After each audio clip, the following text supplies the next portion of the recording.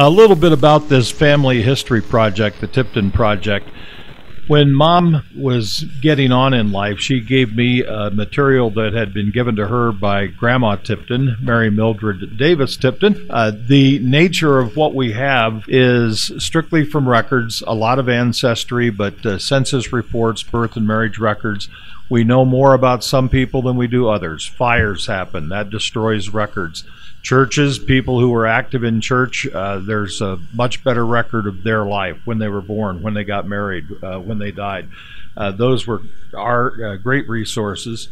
But the Tipton family story is broader than just this. This looks at the male genealogy over 7 generations.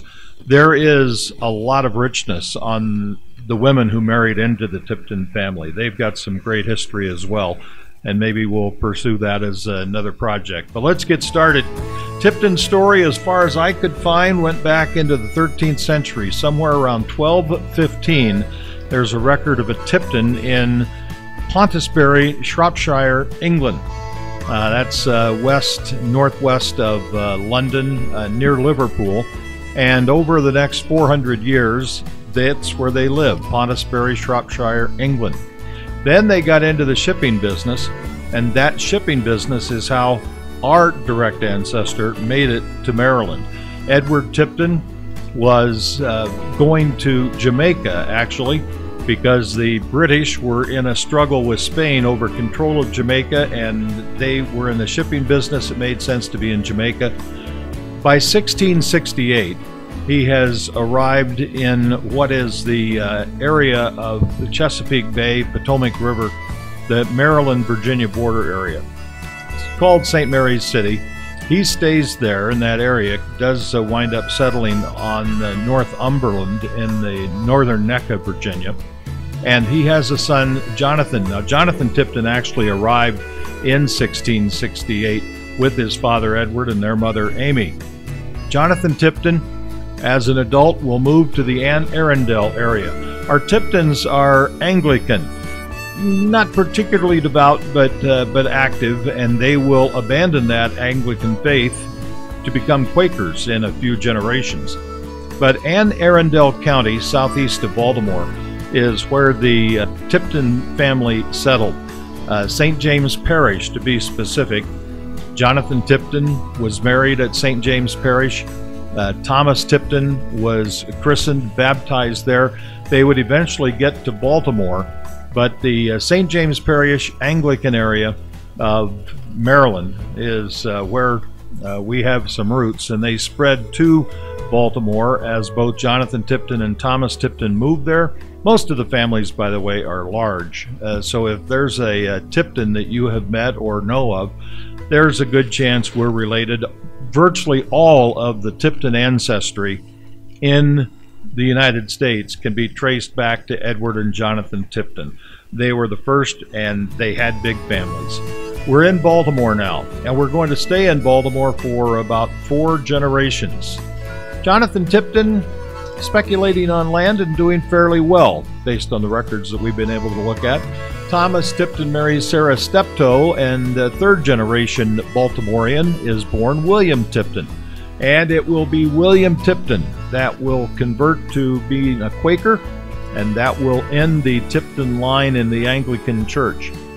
Angelica Cole, 4th great-grandfather, was William Cole.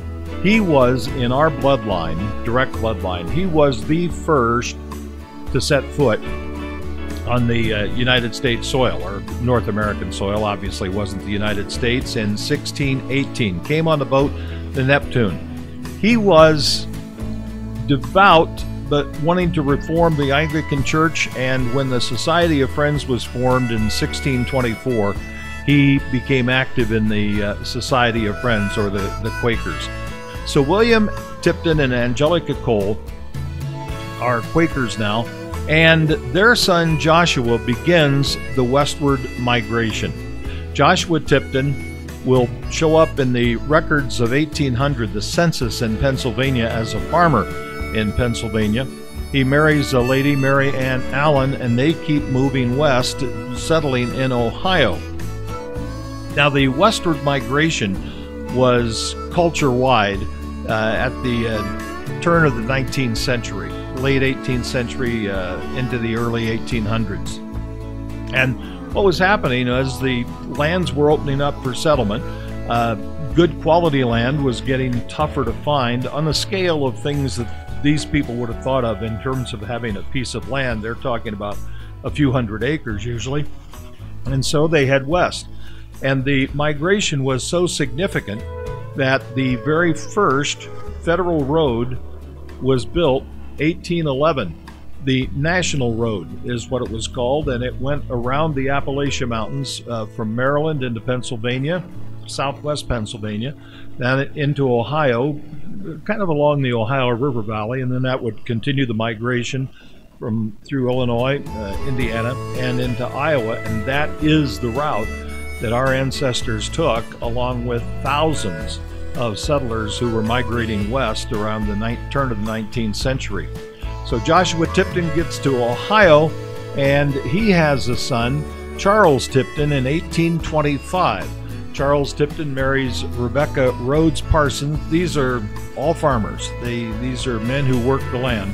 And they have a son. Charles and Rebecca have a son, Jefferson Davis Tipton, in 1861. Jefferson Davis Tipton marries Sarah Bowman in Moulton, Iowa.